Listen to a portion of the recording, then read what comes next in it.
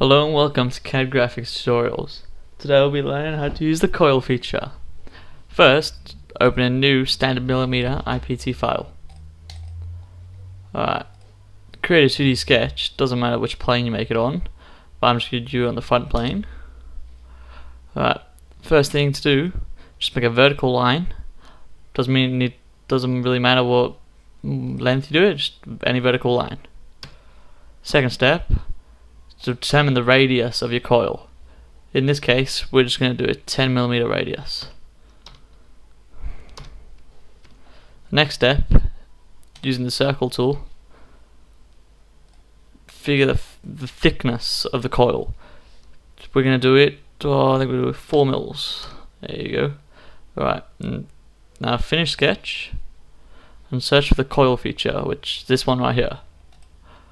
Alright, Autodesk Inventor already selects the circle you created. All you gotta do now is pick the axes, which that vertical line that we did at the start is the vertical axes. Change the front view.